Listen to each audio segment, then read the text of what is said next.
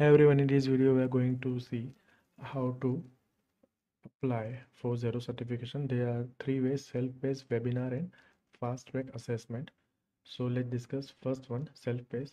So totally this is around 8 hours examination, but in practical you can finish the examination in 5 to 6 hours. Okay, and it is flexible. If you have lack of time, then you should go for self-paced examination. And major thing is that there is no such kind of negative marking. Okay, if you are not able to answer any questions, then with the help of trial and error method you can go ahead. Fine. And this is the easy and best method if you have very less time or lack of times. Then let's discuss about second one. This is webinar examination. So on particular date and time you have to watch some webinars, okay, regarding Xero, and out of those webinars they will ask questions which you have to give. Fine. And after completion of webinar and examination you will have your certification. This is also around 8 hours process. Fine, as you can see here. Now let's discuss the third one, the fast track assessment. Fine. So fast track assessment, so this is the shorter method for examination.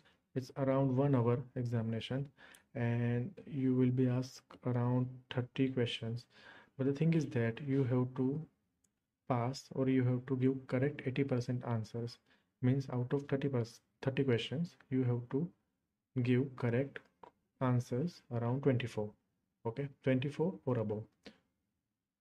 So there is negative marking. Okay, if you are not able to correct by fast track, then you have to give examination in self-paced mode. Fine. Now let's talk about self-paced examination, because majority of the people use self-paced examination due to its flexibility and easiness. So these are the topics.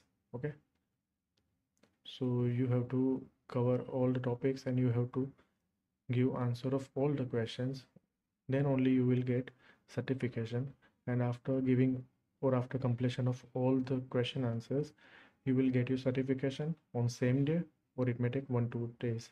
So you just click on get start and your examination will be start from here, and it is flexible.